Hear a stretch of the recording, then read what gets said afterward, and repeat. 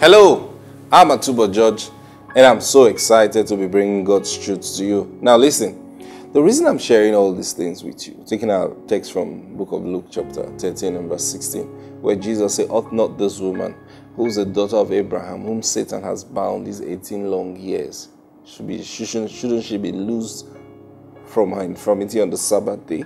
Now, the Lord have spoken to me and he said, listen, this year is the year of the seed. And what seed is he talking about? He's talking about the seed, Christ. He's talking about you who have believed in Christ, just like Galatians 3:29 says, if you are Christ, then you are Abraham's seed. So God has designated blessings for you. There are things God have set apart that belong to you. There are inheritances that God have set for you.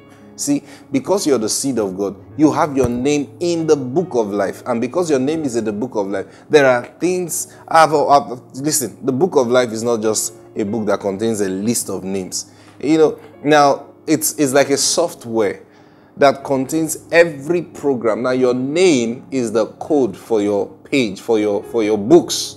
So each name has books, several books behind it. See, so when your name is brought out, from the book of life, I don't mean wiped off, I mean called out, in the book of life, you are going to see things that God have ordained for your life. You are going to see blessings that God have said. So when he says, I know the thoughts that I think towards you, they are thoughts of good and not of evil. See, so God has thoughts, not just thoughts, plans he has actually executed where you're concerned. Now, a lot of you don't know this, that before even you were born, before you were created, there were inheritances that God laid up for you. I wish you can you can just get this truth to settle in your heart. There are lots of things that God have planned for you, but you don't know it. The reason you're struggling is because you don't know it. You were born to live. In the book of Revelation, it says he has made us a kingdom of priests. Now, I wish you understand. Listen. The Bible said the Old Testament was a shadow, right, of things to come. Now, he says that we have been made a kingdom of priests. Then we go to the Old Testament to find out how did the priests live their lives. You will see that they lived their life in such royalty. They were so respected. Everything was taken care of for them. Now that's the life that God has planned for you. So much so that he released angels to do stuff for you. In Hebrews, it says the angels, they are ministering spirits sent forth to minister for those who shall be heirs of salvation. Angels have been sent for your help. Now, the Lord has told me that in these days, especially these months that we are in, there are lots of activities of angels. Listen, there's going to be lots of transfer of inheritance. Now, when I mean transfer of inheritance, it's been in the hands of the wrong people. Now it's moving over to the right people. That's what's taking place. And a lot is going on. Listen, God is doing an inspection in this period. Hear me. What's the inspection? He is taking his book and he is looking at your life to see how your life corresponds with the book that he has written concerning you. And he is not doing this because you are the best Christian. He is not doing it because you have lived so right. He is doing this because of his name's sake. Praise God. He is doing it because of his name. Because, see, hear me. If you have a child, for example, now, no matter how bad that child has been, there is a responsibility that you have towards that child.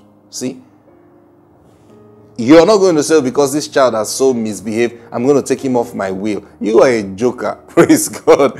You are a joker. That child is still your child, no matter how bad he is. Now, you will only pray and instruct the child that the child should turn out right. But the truth is, no matter what life that child chooses to live. So you find parents say, well, I will do my part. I will send it to school. I will give you all the things whatever you do with it, that's your business. See? So it's the same thing that God is doing in this season. He is doing it because you are a seed. I want you to get that settled in your mind. Now, if you squander your inheritance, that's your business. If you've not been trained in the ways of the Spirit of God, if you've not spent time to allow the Spirit of God train you, you will lose eventually at the end. Now, but if you have trained yourself, it will be like double gain for you. But hear me, God is separating his seed in this season for a blessing. And if you belong to Christ, then get ready for a miracle today.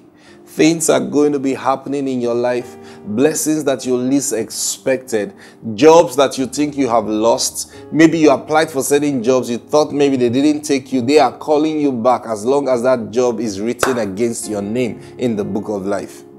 There is so much doors that the Lord have opened for his children in this season. You are going to be receiving an unusual favor that you've never imagined before in your life. That's what's going to be happening from this month of June.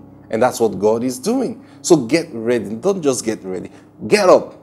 Praise his name. Bless him. Thank him for all that he's done for you. Because you are going to be seeing results. You're going to be seeing favor. You're going to be seeing testimonies that you've never seen in your whole life. And now you'll be wondering, what's going on? That's why I'm teaching you this thing. So you know what's going on. God has come and he has declared that it's the Sabbath. And because it's the Sabbath, his seed will get what belongs to them. Praise God. I've got to stop here.